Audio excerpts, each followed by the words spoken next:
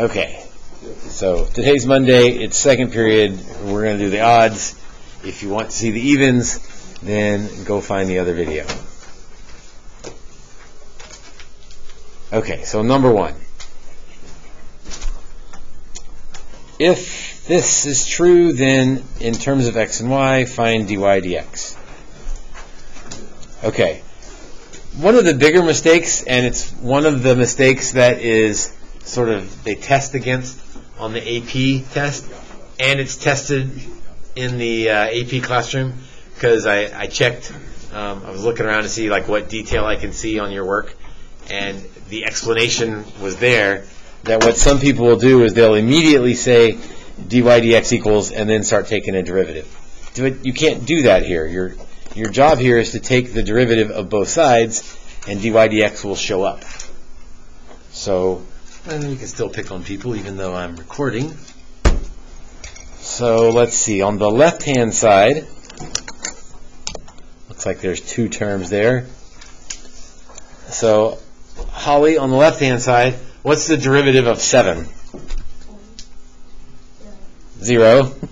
Monday morning, still waking up. Luke, how about the derivative of 3x cubed? 9x squared. 9x squared. And then the right-hand side is a little harder to just ask for that derivative because there's a lot going on. Lexi, what's going on here? What will it take to find this derivative? Product rule. So product rule, especially with the 2 there, remember it's probably wise to think of the 2 as with the x and then the y squared by itself. So first is 2x.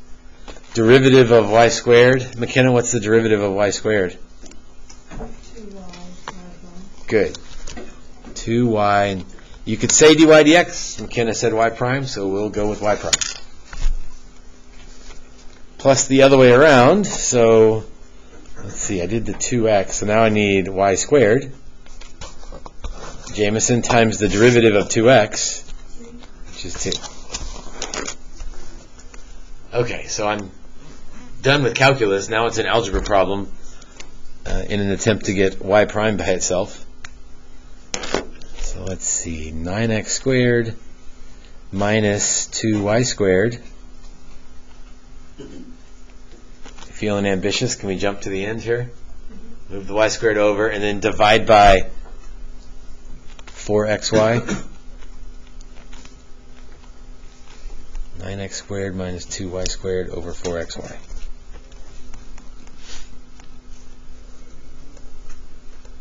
You can kind of see where some of the mistakes happen.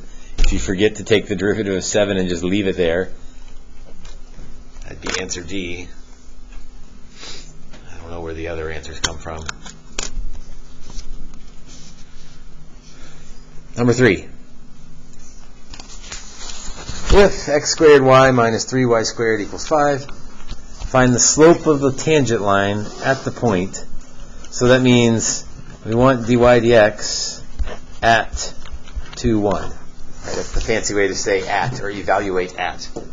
So it's pretty similar to the last one, except I won't stop once I have it in terms of x and y. I'll plug in 2 and 1. Got another chain or another product rule here. So x squared y prime, first derivative times derivative of the second, plus second times derivative of the first. So y times 2x minus, I need the derivative, Jake, of 3y squared. 3y squared, 6y times y prime. Good. 6y times y prime, the chain rule part. And then on the other side, the derivative of 5 is 0. Okay. Calculus is done. Now it's algebra time. So I'm going to move the 2xy to the other side. Oh, wait. Do you want to move things around first, or do you want to plug in first? It doesn't matter. Plug in first. I feel like when you have a point, sometimes it's easier to plug in first. because it sometimes makes things go away. So let's plug in first. So x squared would be 4y prime plus y times 2 times x, so 1 times 2 times 2, minus 6 times 1 times y prime equals 0. So 4y prime minus 6y prime is negative 2y prime. And 2 times 2 is 4, but when I move it over, it becomes negative 4. And then if I divide by negative 2, y prime is 2. At that particular point, at 2, 1. All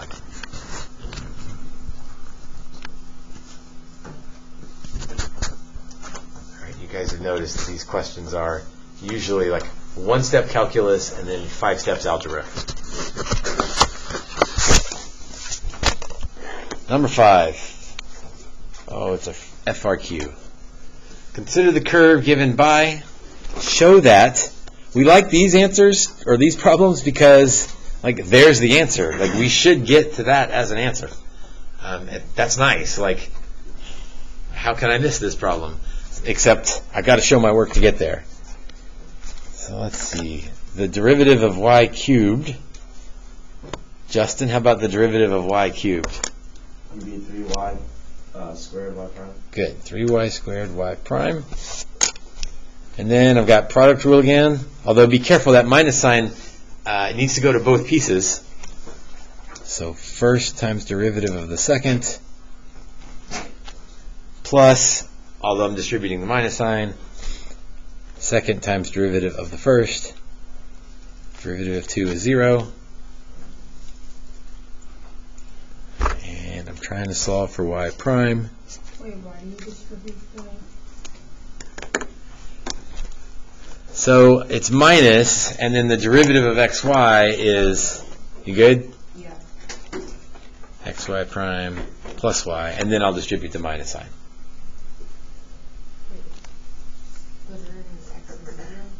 The derivative of x is 1. Sorry. So y prime 3y squared minus x equals, and then move the y over. And I mean, it's nice when you've got the answer there, right? Like, you know where you're headed. So y prime equals y over 3y squared minus x.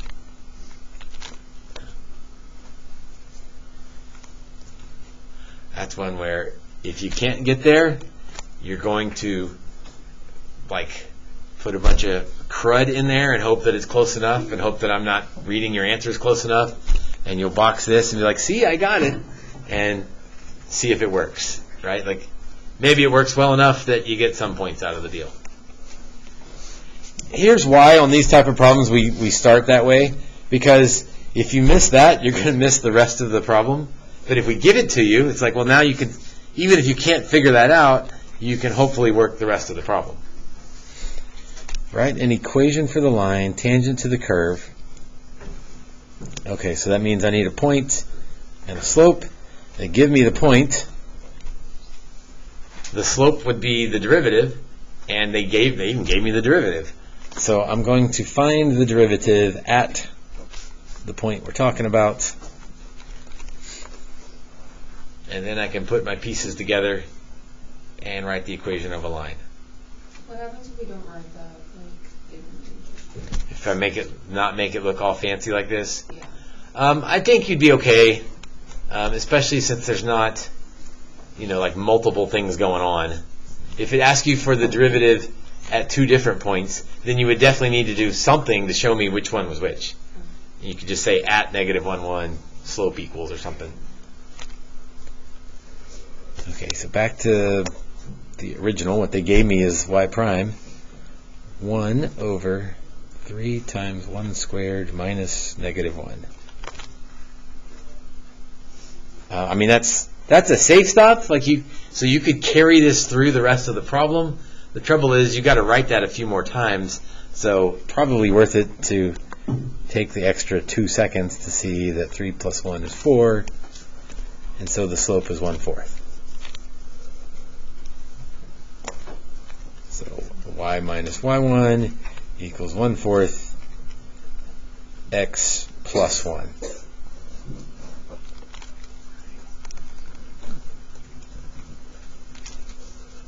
Remember from last week, what does a slope of 0 look like? If I'd have gotten 0 right here, show me with your arm, what does a 0 slope look like?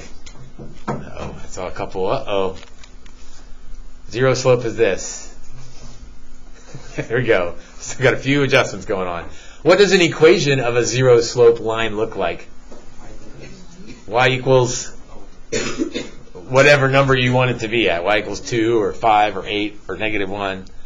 What's an undefined slope look like? How would that happen? How would you end up with undefined for an answer to a slope question? Like what would have happened here to make it undefined?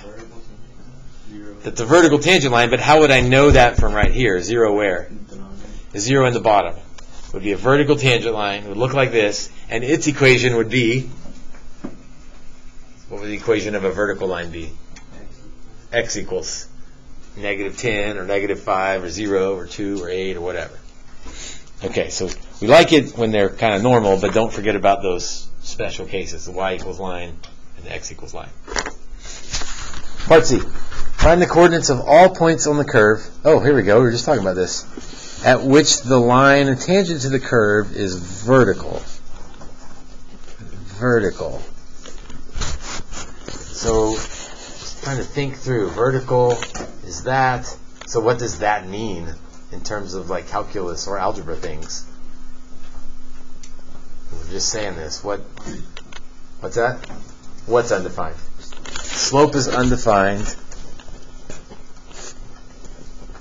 Kind of going through the thought process here, even though you might not write all this down. Slope is undefined. What would make the slope undefined?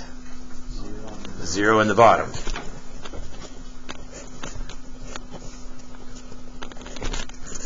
Okay. Find the coordinates of all the points on the curve at which the line tangent to the curve is vertical. So I need basically I need the bottom of the derivative to be 0.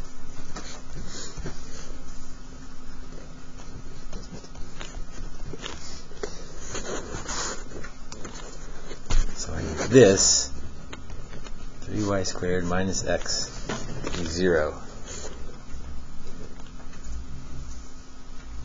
I don't like that because that's got x's and y's in it. And it wanted me to find the coordinates of the points. That suggests I should have answers that look like coordinates, right?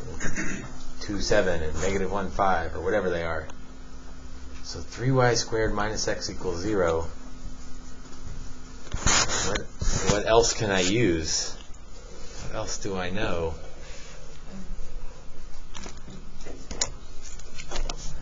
I also know that y cubed minus xy equals 2. That was my original equation. Oh, so now I've got an algebra problem. I've got a system of equations, and not a particularly nice one. Although, not bad, because I can move the x over. X is 3y squared. So in place of x, I could put 3y squared. Y cubed minus 3y squared times y equals 2. Well, they were kind. I mean, the algebra was yuck, but now this is not bad. 1y cubed minus 3y cubed is -2y cubed. Yes? Well, that makes y cubed. So y cubed is -1, which means y is -1. Why is that not my answer? I've got to find the x because we want the coordinates. So I need to plug it back into one of these, but x equals 3y squared seems the easiest bet to do this here.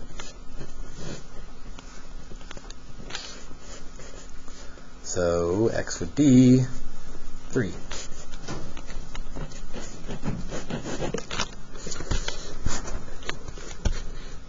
3, negative 1, that's a point on the graph that has a vertical tangent line.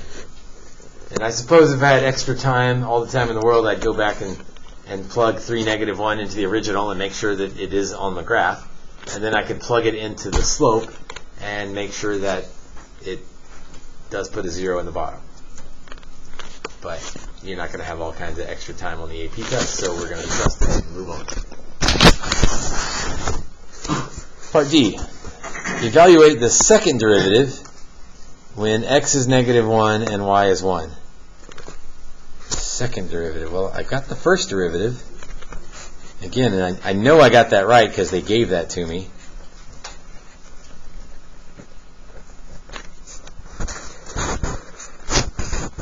Ooh, what's it going to take for this one? Quotient rule. And kind of ugly, so it might be worth it to slow things down and write them out. And then you can pick on people.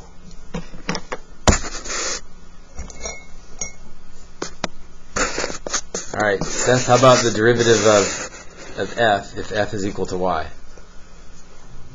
Y prime. Dylan, how about, we'll split this one into two pieces here. What's the derivative of 3y squared? Good, 6y times y prime. And James, the derivative of x? 1.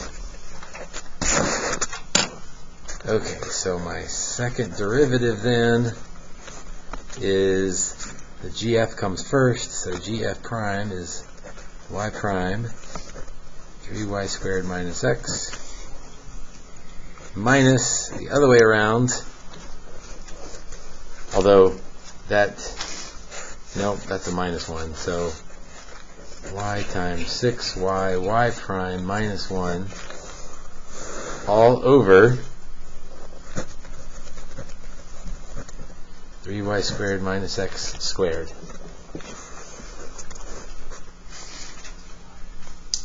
Terrible. But it's a free response question, so there's a safe stop coming soon. We know x and y, they gave us that. How about y prime? What am I going to do about that? There's two options here. One of them's a longer way around, and one of them's a smarter way around.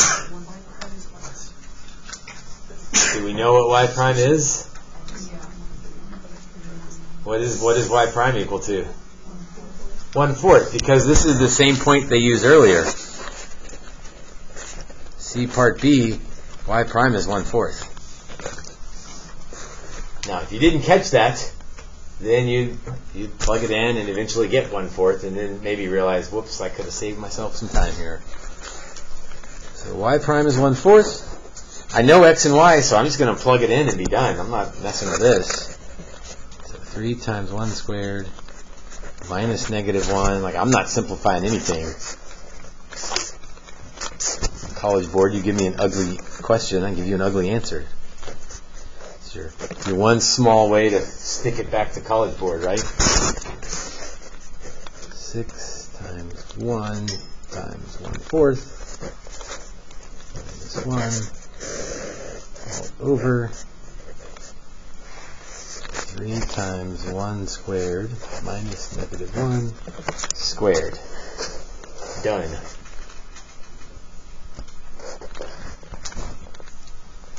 Yeah. Mentally in your head, you're thinking, dear reader, if you want this, then you figure it out. Will that ever be multiple choice? Yeah, I would say pretty doubtful for one like that to be multiple choice. And you can be snarky like I am, but they want you to leave it like this. They don't want you to keep going and waste 5 minutes of your time and potentially make a dumb mistake. Like, you've done the calculus. This problem is to test if you can do the quotient rule. And once you've done the quotient rule and plugged in, you're done. Leave it alone.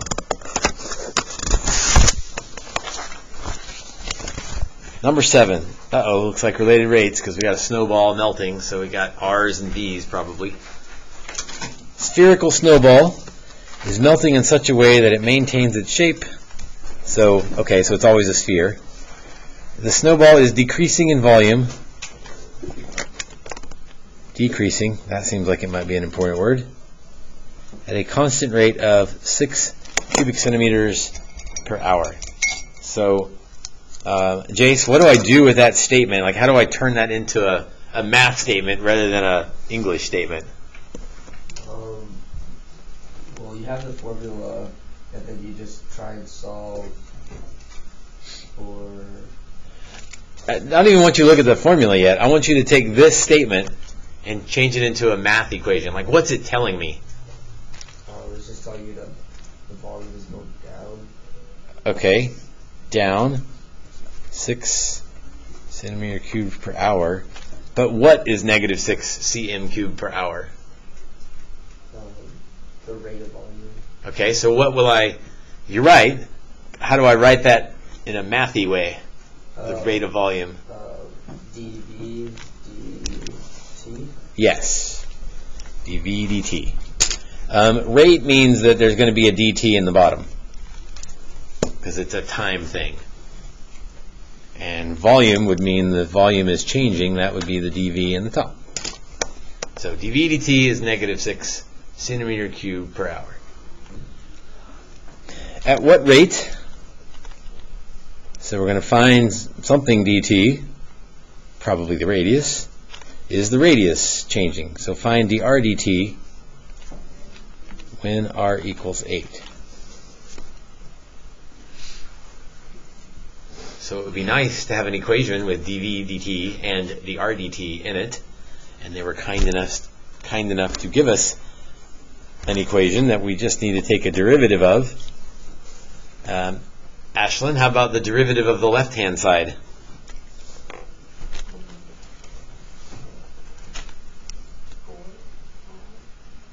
Don't overthink this. The derivative of dv dt. Austin, you get the harder side, although I don't think it's too bad. Is it 4 pi r squared dr dt? Good. 4 pi r squared dr dt. There's a lot of pieces there, but yes. And now I think we're good, because we know dv dt. That's negative 6. 4 times pi times r is 8, so 64. And dr dt is what we're looking for.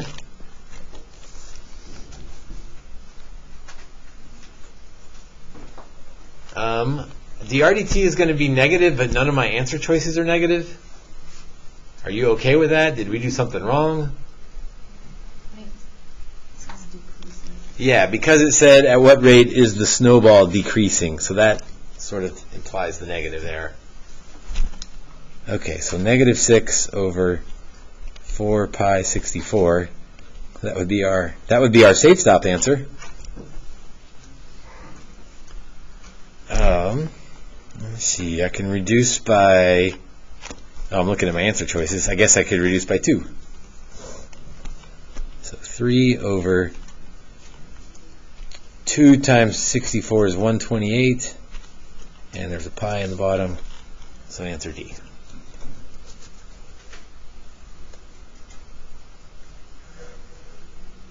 So a little bit of interpretation, maybe a lot of interpretation, one calculus step, and then some algebra stuff.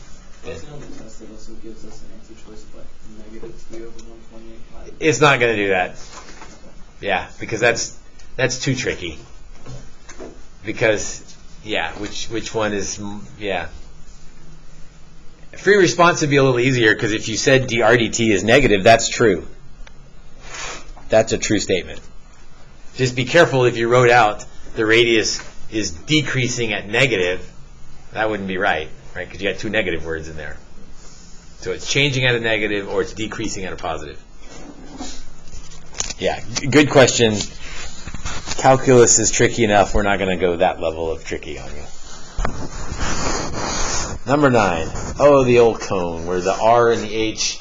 Hey, before I even read this question, we've done enough of these. What would you tell me about R and H? R is, wait, did you say that right? Yeah, H is 3 times R, which means R is H over 3. And until I read the question, I don't know which one's better. But now let's read the question.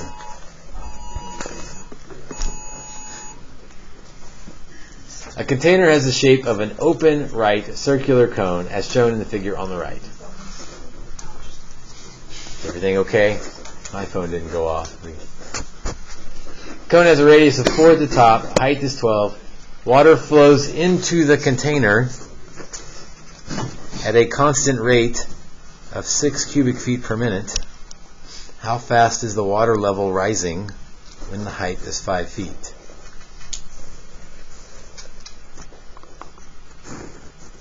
So let's call that H and this R. Okay. Water flows into a container at a constant rate. What's that mean in math? In English, water flows into the container at a constant rate of 6 cubic feet per minute. Aslan, translate that into math for me. That's a slope. It is a slope. There we go. That's what I wanted you to say. dV dt is 6 feet cubed per minute. And then how fast is the water level rising? So, Johnny, what am I looking for? What am I trying to find? dH/dt. Good. Find dH dt when h is 5. Okay. So, would I like to plug 3r in for h in this equation? Why not? Some of you are shaking your head no. Right, I want h in my equation. I want r to go away. It wouldn't be wrong to plug 3r in for h. It just wouldn't be helpful because then I've got r stuff instead of h stuff. So let's change this to h over 3. R is equal to h over 3. And now plug that in for r. And now my r stuff is gone. Which is good, because I don't have any r stuff in the equation. It didn't tell me anything about r, or ask for anything about r. So I want r out of there, and I want everything in terms of h. Okay. 3 squared is 9, times 3 is 27. So pi over 27 h cubed. And I would like dh dt to show up, so I need to take the derivative of both sides.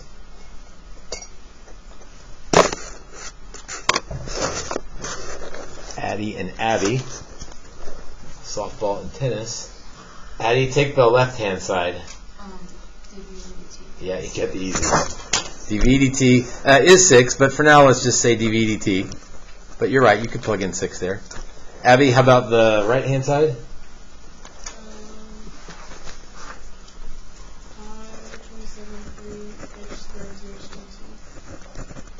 Good. Pi over 27 just stays out front. Derivative of h cubed is 3h squared dh dt. And then dV dt is 6. The 3 and the 27 can reduce. H is 5. 5 squared is 25. Times dh dt. dH dt is what we're looking for.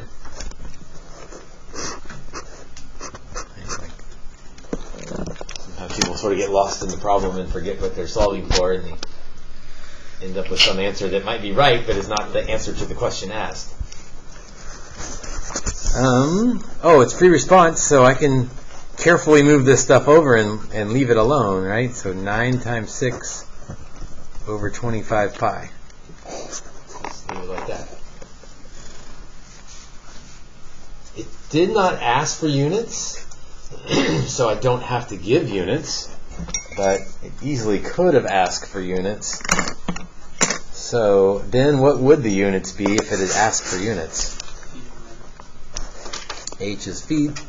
The time in this problem is minute, so feet per minute. And remember, you can get the unit point right even without getting the question right. So if it asks for units, make sure you look at DHDT, feet per minute, and then even if you mess up something, you'll still get the unit point correct if it asks for it.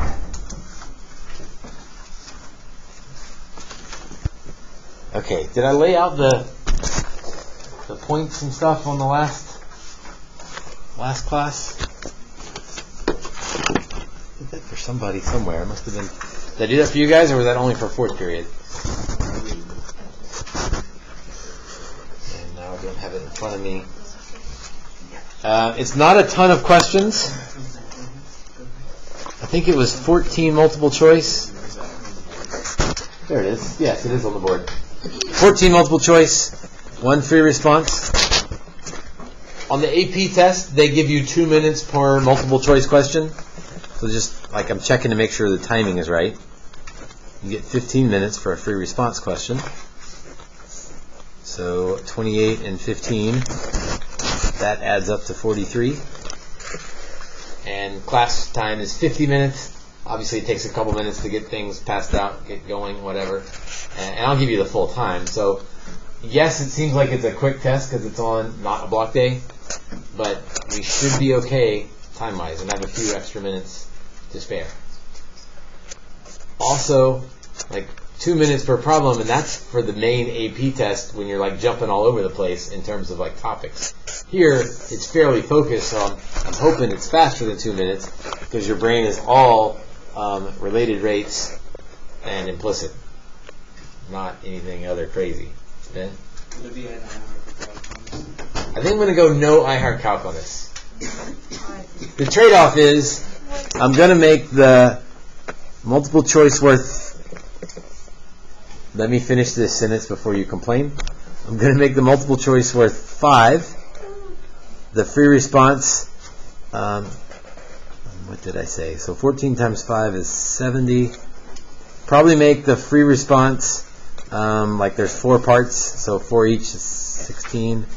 That makes 86. But I'm going to really do some partial credit on multiple choice, and they'll probably be worth 3 each, as long as you like show me your work, because most of the mistakes are going to be the algebra mistakes. Right? So if I see that you set it up right, and then you botch something after that, I'll take off 3 rather than 5. So, only 86 points to begin with. You're not going to lose 5 for every multiple choice question. You're going to get 5, hopefully, from the AP, the My Classroom thing. So, I think you'll be okay, what I'm trying to say. Alright, if you want to see the evens, then watch the other video.